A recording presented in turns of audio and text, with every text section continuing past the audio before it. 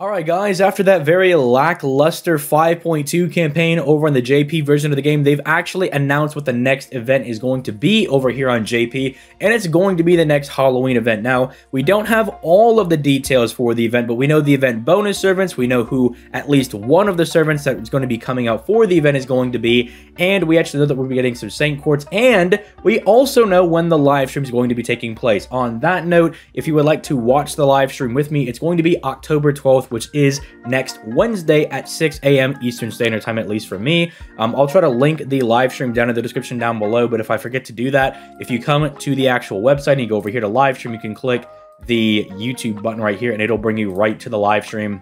I have it that it's at the notification for me, so I make sure I don't miss it, but I will be watching that with you guys live as soon as this goes up. That's going to be over on my Twitch, linked down in the description down below. I can't wait to see you guys out there. Grab your coffee, all that good stuff. Make sure you're awake to kind of see what new shebangin' servants we're going to be getting. But first and foremost, let's talk about this new lady that we're going to be getting. Now, a lot of people are kind of coping and pretending like this is going to be Musashi. This actually should not be Musashi. She's actually a part of Yan Qing's story, and so it's going to have something to do with this guy, right? I hate to be the guy that like bursts people's bubbles, but she should be a part of his story, right? So I wouldn't expect this to be Musashi or anything unless they're gonna do some weird Fate lore nonsense where they're like Musashi as data loss is now inhabiting Yan Qing's story or something like that. Wouldn't make a lot of sense, but I think they've done wackier stuff in the past. I mean, Fate is kind of liberal with some of their story and some of their lore, so that could be the case. But as far as people are initially speculating, I'm seeing people saying that like, oh, this is Musashi. It's like, no. This should not be Musashi at all. Musashi's still data lost for all we know. But who knows? Maybe she'll appear in the story. I don't know. It's Halloween. Who knows what they're going to do? I mean, Jalter appeared in like the first year's Halloween or something like that. So who knows, bro? But we do know the actual event bonus servants. Actually, that was Christmas that Jalter appeared in, so disregard what I said about her being in Halloween. But anyway, we know the event bonus servants, and this is actually not a bad list of servants so far. Now, granted, if we get like a free-to-play servant, they're going to be on the event bonus. I'm assuming this is going to be our summonable servant. She's going to be on here as well, but these so far are pretty nice for like kind of being able to farm the event and whatnot. I mean, you have very strong quick servants. If you pulled the new ruler Scott, you need to do some quick farming. Taigong's very good. Sei is very good. If you're doing arts farming, actually having Zenobia with the damage mod will be super great, because as many people that show up to my live streams regularly may know, my Zenobia is only level 1. She is grailed to 100. That kind of helps out with her damage a little bit, but NP1 Zenobia definitely needs a little bit more of that oomph behind her,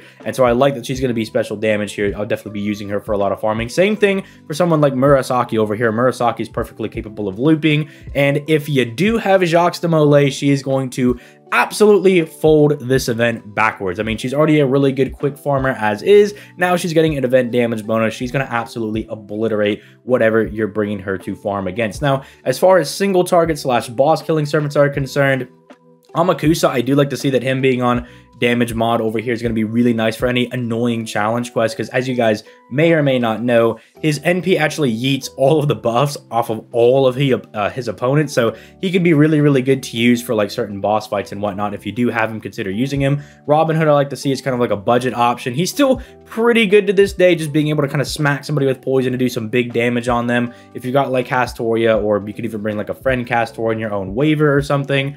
Something like that could really be good if you need a more budget option for whatever challenges they throw your way. But overall, this is not a bad set of event bonus servants. It's definitely going to be really nice to kind of get the job done. I mean, I'm even seeing people like Avisabron over here. Like Avisabron's also going to be really nice for farming if you have to use him or something, right? His battery and decent damage after getting the event damage mod should let him be good enough to farm, right? Now, as far as buffs are concerned, I'm pretty sure Yan Qing should be getting a buff. I mean, this is supposed to be tied to him. Like, this is supposed to be part of his story and everything, so I would expect him to get something. As for what they're going to give him, I have no idea. I mean, this guy just likes to gen a lot of stars and then punch people in the face for big crits. So, I don't know, something that helps him either A, make more stars, or B, helps him punch people in the face a bit harder could be nice. So, I don't know. I would expect him to get buffed, but we'll see. As far as past Halloween servants being available as well, They did this last year with the Rider version of Elizabeth. They kind of brought all of them back and made them available to be gotten. I don't know if they're exactly going to do that. I imagine we'll see something along the lines of like a main interlude being available for, you know, all of the other Elizabeth free-to-play servants so other people can get their grubby little mitts on them, but I don't know, nothing has been confirmed with that, but these are just things that I'm kind of expecting Lysangle to do. On that note, as well as stuff that Lysangle is doing, we're getting 10 Saint Quartz for this radio commemorative login campaign, and over here for a login bonus, we're going to get 14 Saint Quartz. I mean, as long as we hit the Twitter, you know, tweet requirements, but come on, dude, like, who thinks we're not going to hit the Twitter campaign? We always hit this, right? We're always completely fine when it comes to getting the proper amount of, like, retweets and whatnot. So, basically, you can just account for the fact that you're going to get 24 Saint Quartz for whatever this banner is, which I'm assuming a lot of people are going to appreciate because, let's not lie, this is quite the cute servant. She's pretty cute. Now, as for how good she's going to be, I imagine she'll be pretty broken. Did you see what they did for Summer 7? All of those guys were pretty big bangers, right? They were all like really, really good. So I'm expecting her to be pretty good. I'm expecting a free-to-play servant to also be equally pretty good. I mean, EO was just absolutely amazing, and even the Valkyries, even if I have some gripes about them, the free-to-play Summer Valkyries, they're still rather good, right?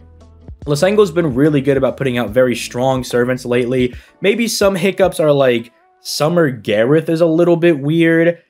Wu is a little odd, like the caster Wu from Summer. Like, she's good, but she's got a few little quirks to her. But aside from that, everyone else has been really, really strong. The free-to-plays have all been really good. So I'm really looking forward to this event. But overall, I'm really looking forward to seeing if they're actually going to buff Yanqing and see if they're actually going to buff him and make him a bit better. And I want to know if they're going to roll out main interludes for all of the free-to-play Ellies over here so that other masters can actually get their grubby little mitts on them. I've already got all of them also. I don't really care, but I would like to see other people have the ability to actually get them. All right, I do care. Right? I want to see people, you know, actually be able to obtain these servants, because even though you don't get Saint Quartz for leveling up free-to-play servants, you still get the rare mana prisms, which you can then use to get like the Seraph event unlocked, and then you can get BB and stuff like that. You can actually get like really, really strong free-to-play servants. But let me know you guys' thoughts in the comments down below.